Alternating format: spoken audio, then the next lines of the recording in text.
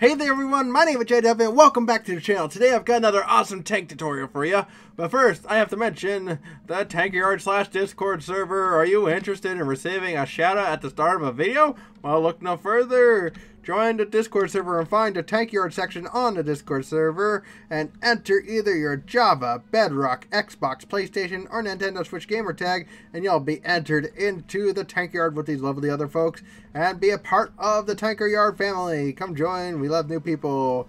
But with all that said, let's get into today's tutorial. Today, we will be building this, the Schneider CA1 French World War I tank. It's an oddball, but it's a goodie. So let's get right into it. So we're going to head down to France and build ourselves a tank. All the way down, and have these boxes on the way. Okay, here we are, Schneider CA1. Let's get into it.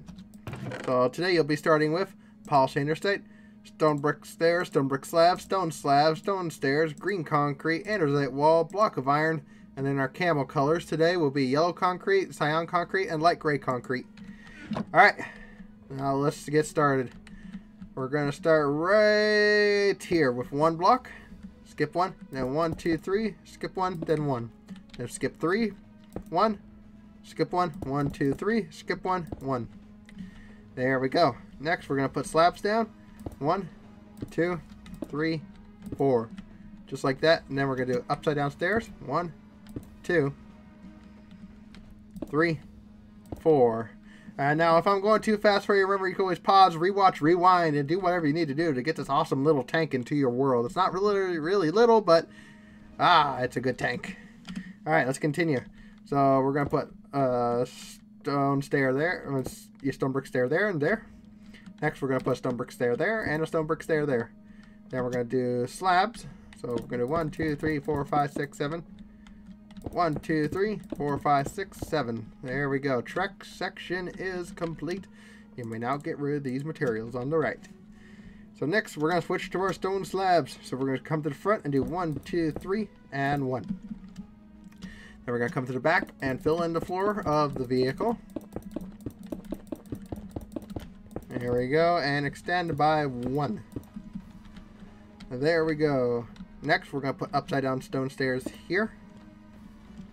And here. Now, you can use placeholders if you need to.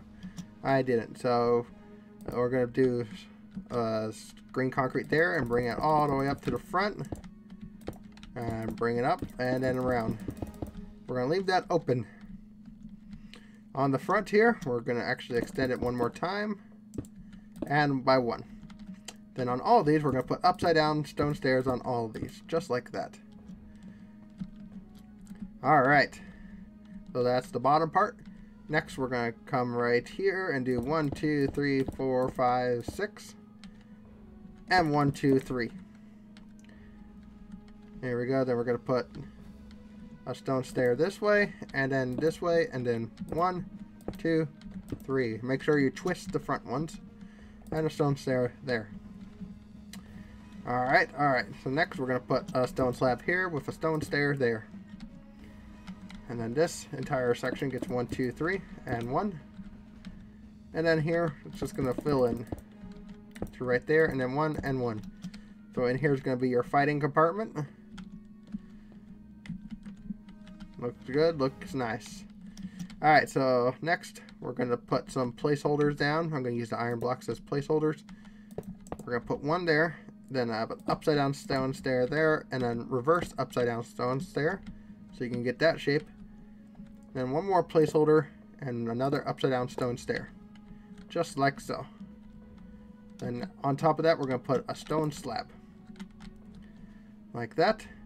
Next, we're going to put another layer of blocks. In fact, we're going to come over that area and add stone slabs right there. And you have your doorway right there, and you put 1, 2, 3, 4 of the andesite wall there. Next, we're going to put a placeholder slab, bring it over. Actually, no, that can stay. So we're going to bring this all the way up to here and remove that block there. And then you can just fill in the roof. Now the armament goes right here of a little 75. It's kind of awkwardly placed on the side. You got nothing really projecting firepower out that way. So it was an oddball design.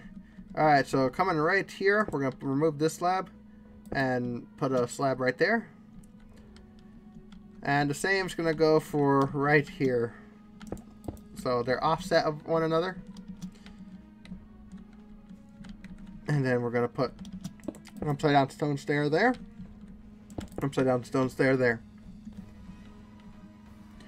Alright, and that should do it for the main body of the Schneider. So we can... oh wait, we needed that iron block.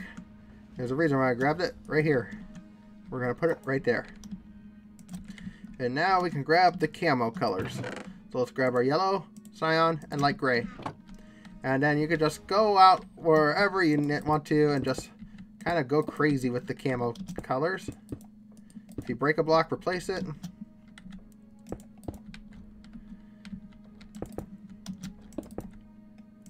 Just go everywhere if you can. Just have fun with this. Have fun camoing it up.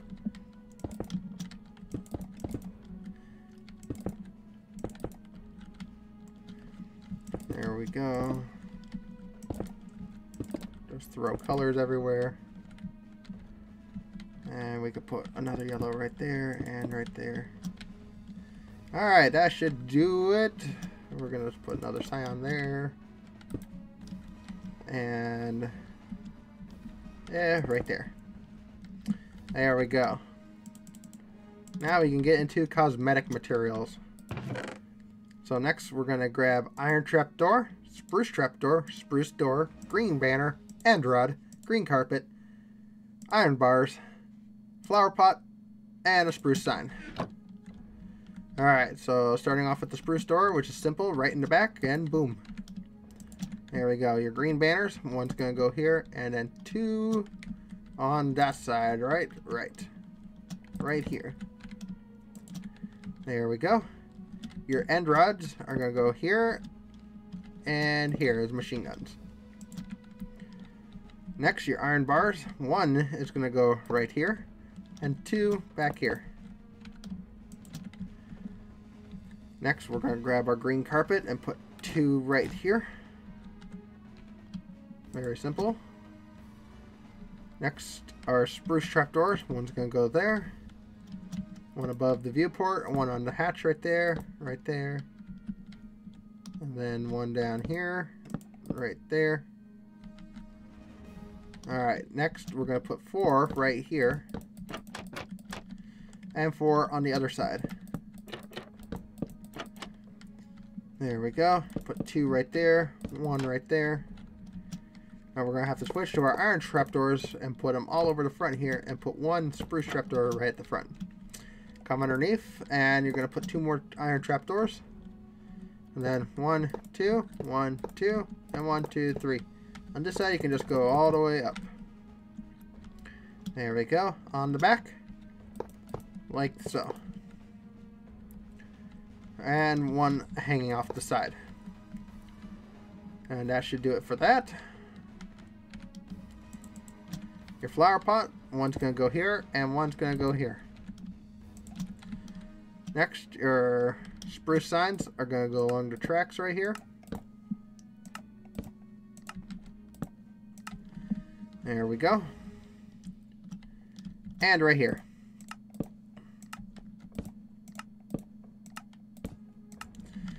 And there we go. And then our last materials will be polished blackstone button and dark oak wood button. Dark oak wood buttons are going to go on the road wheels and on top of the iron block. In fact, we can grab signs again real quick and surround this iron block with wooden signs. Yes. And then back here. There we go. And then for the blackstone buttons, just place them on any flat surface you can find. There we go.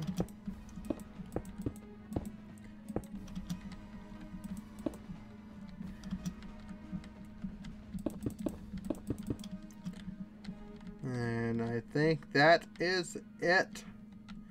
Yes, you have successfully completed the Schneider CA-1 French World War I tank. So thank you guys for watching. If you guys like this video, please hit that like button wherever they're going to move to. Hit that subscribe button as well. I love a new addition of my Linda wonderful subscribers. Thank you guys so much for doing what you do, liking, subscribing, and sharing and all that. It really means a lot to me, means a lot to the channel, means a lot to the community. And speaking of community, don't forget to join the Discord server. Link is down in the description. Come join, come be one with us. Come be a tanker in the tanker yard. If that sounds good, remember to like, subscribe, and I'll see you guys in the next video. Bye-bye!